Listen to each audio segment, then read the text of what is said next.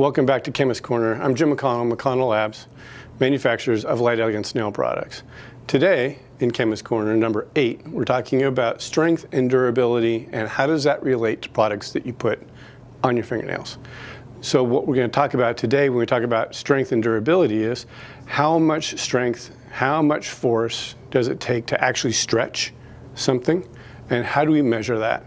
What does it wind up meaning for you as far as durability, length of stay on the fingernails, and how long will it last? That's what we're talking about today.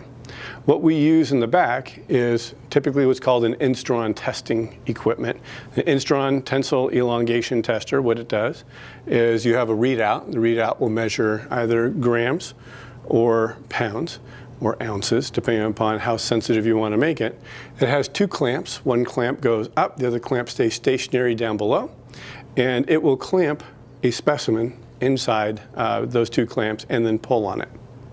Pretty simple. So when we want to go ahead and do our test, we'll put our specimen in there and the clamps will clamp it down. We'll push the up arrow. This clamp will raise up. The load cell that's here or here will measure out in there. Load cell actually just measures out the amount of force it takes, or the compression or the weight.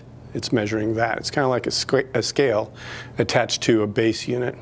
And then it'll stretch. And we'll measure how far it'll stretch, and we also measure how much force it takes to stretch it. Typically, when tensile strength and elongation are measured, you'll get the actual measurement of the force it takes at break. So what's the maximum amount of force it takes to stretch it until it finally breaks? So that's what we're testing here. The higher the tensile strength, usually the stronger the material.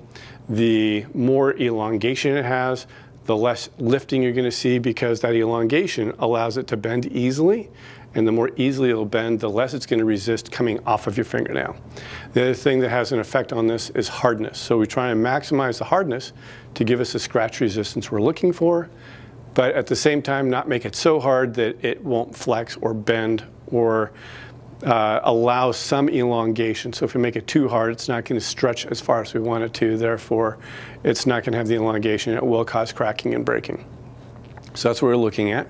We're going to go ahead and take you back to the lab. And in the lab, we'll show you exactly how much force it takes to stretch this rubber band. And then we're also going to show you how much force it takes to stretch some of our gels that we make.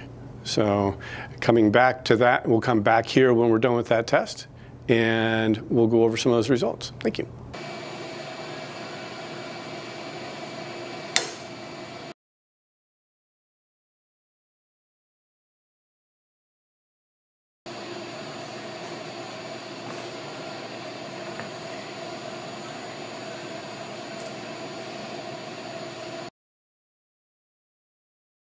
Okay, welcome back. So that was pretty interesting in the lab. We're really happy to show you what those tests look like in actuality. Ultimately, what that means is that the gels that we make here are actually a lot stronger than this rubber band. They don't stretch as much as the rubber band, and they're going to be a lot more durable than the rubber band. So we don't want to put a rubber band on your fingernails. One, that would be pretty ugly because it's not a very attractive color. But at the same time, we also make sure that it's going to be applicable for what the surface is that you are looking for.